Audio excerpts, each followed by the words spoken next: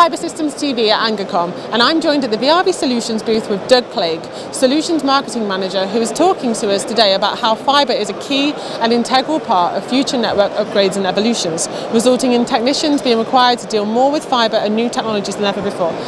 Doug, can you please tell us a bit more about how VIAVI helps operators combat these challenges? Yes, certainly. So it's true that fibre is being utilised more and more in all kinds of network deployments. Whether it's wireline, FTTH, or HFC for cable, or fibre in access. So, or even in wireless for 5G. So there's a lot of things that need to happen around fibre testing in order to make the life of the tech a little easier, basically.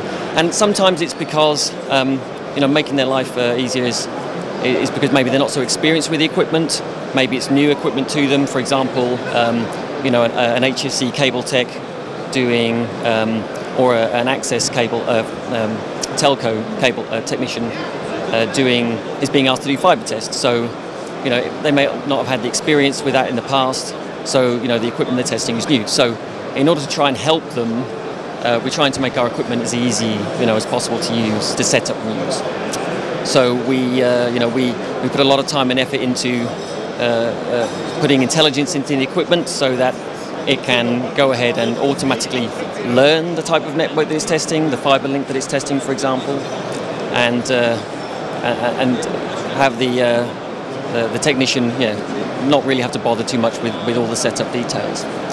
So once we've actually done some testing, the next tricky part, of course, is to actually try and interpret results. So again, we try to help the technician there by doing things like taking an OTDR trace, for example, and using our SmartLink Mapper application. We convert that into a nice, easy to read icon, view. So we're really trying to take the hassle, let's say, of actually setting up and using the equipment away by having either set itself up or by using predefined configurations, or and then by interpreting results by having them, having it in a more simplified kind of a view. And obviously, certification is a top topic in fibre at the moment. How do you guys help with this topic? Yeah, so certification is key. Absolutely, you want to know that that your techs and your contractors out there doing the work are doing it correctly and doing it to the right kind of standards and specs. So there's two parts to it, I think. One is again trying to help the technicians with the test process itself. So again, we've been developing applications to simplify that and to do guided test flow.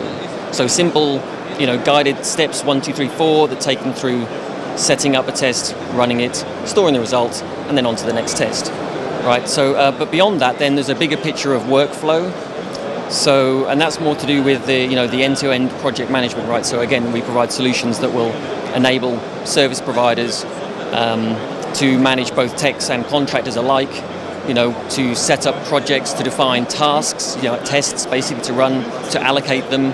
Once the tests are run in the instrument, that can be uploaded to the cloud and instantly available for people to run reports to see how their project is going. And obviously remote PHY has now come to the cable world, which brings with it many new challenges. What's VIAVI's thoughts on the certification and testing requirements for this one? So remote PHY is an interesting one because it's going to cover a wide range of technologies and tests, basically. So there's going to be a traditional RF and DOCSIS test element to it. There's going to be analog fibres, or fibres that we're doing, analog services are now going to become essentially digital fibres running Ethernet, and that's going to be using technologies like DWDM, for example. So people are going to have to start using DWDM OTDRs, for example, to certify fibres are ready for the services. The Ethernet testing side of things, there's going to be timing is going to be particularly important because just to avoid clashes, basically.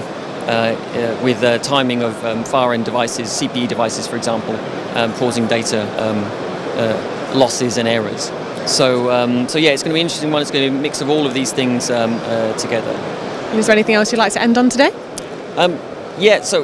Ultimately, new technology deployments bring new challenges, right? And VIAVI is putting a lot of our years of expertise basically into solving these problems.